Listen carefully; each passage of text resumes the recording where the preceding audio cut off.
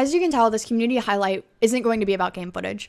Instead, we're going to take a moment to talk about the incidents that have happened in the LA Smash 4 and Melee community over the past year.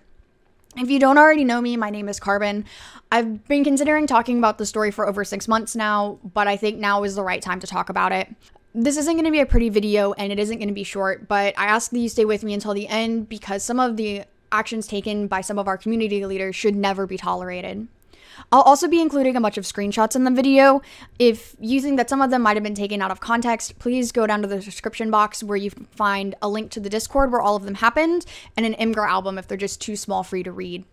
If you do decide to go to the Discord, I ask that you don't comment or post in any of it and use it only for referential purposes. For simplicity's sake, I'm going to start in chronological order.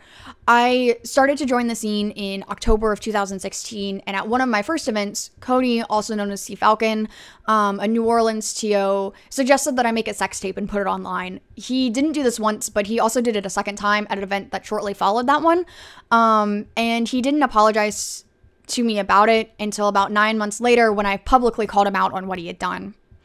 Shortly after, Lance got a message from another TO, Gabe, also known as Brawler G31, to inform us that a member of the Melee community had accidentally leaked some of my nudes. The way the story was told to us was that there were about 4 or 5 members all at dinner, and he just kind of blurted it out, saying that he'd found them online. This story was confirmed by 2 separate TOs, so we took it at face value.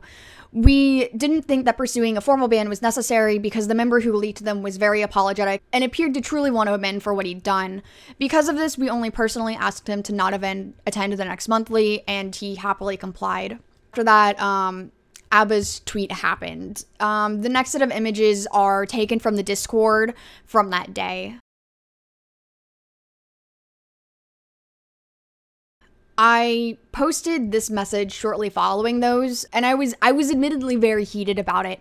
I had spent the past several months dealing with not only what I talked about, but several other incidents that I won't be mentioning because I don't have the proper documentation on them, and I don't feel like I should include them in this video. As the night continued, I made this comment where I requested that community members not relate losing a game to getting raped. This comment was shortly followed by Gabe making this post where he equated losing a best of 5 with Samsora to getting raped. Over the next week, he adamantly refused to apologize for it in public chat, and one member even applauded him for sticking to his guns and standing up. A lot of the community also felt that I just kind of needed to move on about it because he clearly wasn't going to apologize, and well, I just needed to move on about it. Several weeks later, there was a local anime convention that had a pretty big Smash 4 bracket. After the tournament, I was out drinking with friends that I normally see at anime conventions, and I saw Gabe at the same bar. I decided to try and confront him about it, thinking that maybe his answer would change when we had the conversation face to face. It didn't, and the conversation devolved until I was just crying for the rest of the night. The next morning, Lance and I recalled the events to Cody, at which point he laughed at us and said that he wished he had a video of the confrontation. And I know what you might be thinking, you know, I should have gone to someone who had more power or more influence in the community. And that was Lance. That was my boyfriend. At the time, he was the most influential TO, and he was even planning the first regional for the state. After everything I've talked about so far, he decided that he no longer wanted to run his regional, and if you want to hear him talk about it, you can go check out this link to where he talks about it in his own video. After announcing this in Discord, a lot of the community members started to denounce Lance for canceling it, including a close friend of both of ours who made this comment. And at the end of it, Cody came forward saying that Lance shouldn't be a TO anymore because he couldn't separate his emotions from being a community organizer. After Cody attempted to denounce Lance, I brought up that Cody wished to have a video of a confrontation between 2 community members that ended with one of them being in tears. At which point, he adamantly denied it and even tried to blame it on a different TO who assisted in running the event that weekend. It wasn't until 3 people were confirming it that he eventually said this, where he called me a dumb bitch for bringing it up. For this section, I just wanted to highlight some of the comments that followed after I left from hearing Cody's comments. Again, all of these are members of the community making the comments in a general Discord chat. If you'd like to search them out, the Discord link is in the description, but I do ask that you not comment on the Discord. Remember how this video started with my nudes getting leaked? Well, it was around this time that I found out that they hadn't been accidentally leaked to a group of people over dinner, but instead they were sent as revenge porn to a group chat with over 20 people in it.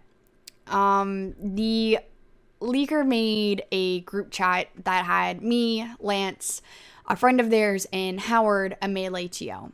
In this group chat, they explained to us that they had been lying to us for about 9 months, that they'd faked screenshots about it, and that they actually weren't the ones that posted it in the group chat in the first place. We also found out that Gabe had known that they were lying to us from the start.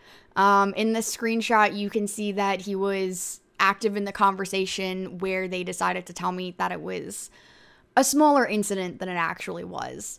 Around this time, we also found a post on a 4chan board that included my nudes, the city that I live in, and some thankfully outdated ways to contact me about it. If I'd had this information sooner, I could have done something about it. I could have gotten it removed within days or weeks, as opposed to months after it having initially been posted. This essentially draws an end to our story of the LATOs and their mismanagement of the past year. At the end of everything, the TOs that I've been talking about decided to strip Lance of his community leader position and of his monthly. Here you can see the reasoning behind stripping him of his power. And what I really want to highlight is that this is what happened when only 2 of us stood up about it and called out our community leaders on what they'd been doing. Past this, the only consequences that came from anything that I talked about was a 1-week Discord ban when Cody called me a bitch. Thank you for staying with me until the end of this video and listening to my story. I promise I'm almost done with this. The final thing that I want to talk about isn't something that happened in my community, but instead it's a request to you. The person who goes to tournaments, either O2 or winning the event, the one who drives carpools, and the TOs that run 8 or 80 person brackets. Don't let this happen in your community. It's not only a disservice to yourself, but also to your fellow community members. Don't let your peers treat others this way. You can stop this from happening. No one else needs to go through what I did.